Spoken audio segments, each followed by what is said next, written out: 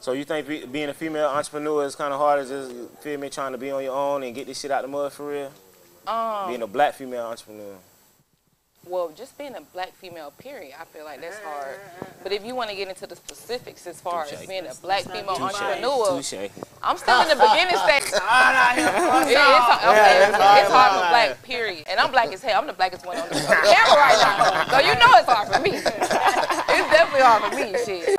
But being a female entrepreneur, I feel like I'm still in the beginning stage. So, you know, just finding some support, you know, as far as, shit, I ain't know nothing about running a business. So it's just business plan. Right. You know, I need to, having those people to tell me what it is, what a business plan is, how to put that together. Right. I mean, as far as building a future towards building my business, just, yeah, there definitely has been some challenges. For sure. Challenges.